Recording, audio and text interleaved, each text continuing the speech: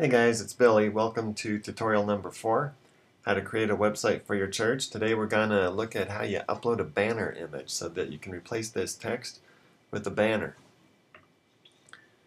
First thing you do is you go to your website, grapevine.tinypurplegrapes.com is what ours is, and you log in.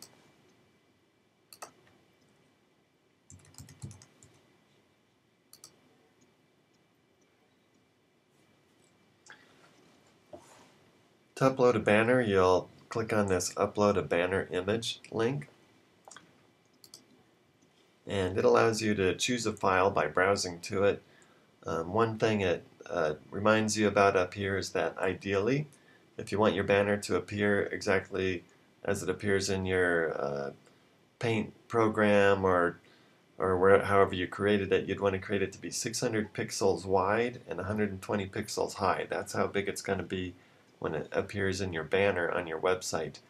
But if it doesn't happen to be exactly that size, that's okay. It'll be shrunk or stretched to fit in there perfectly. So it doesn't have to exactly match this, but if it seems to be stretching or squishing or doing something weird, then what you want to do is you want to make sure your banner image matches the size of the banner area.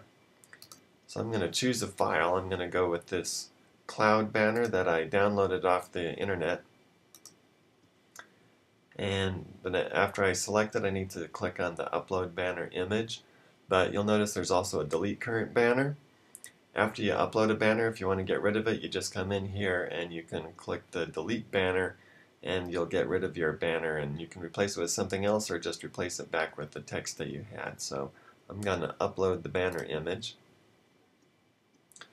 So you see that the banner image just appears there behind the text that you have for your website.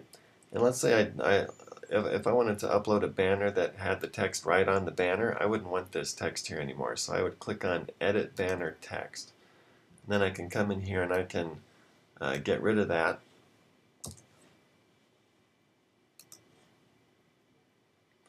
And now you just have your banner with no text.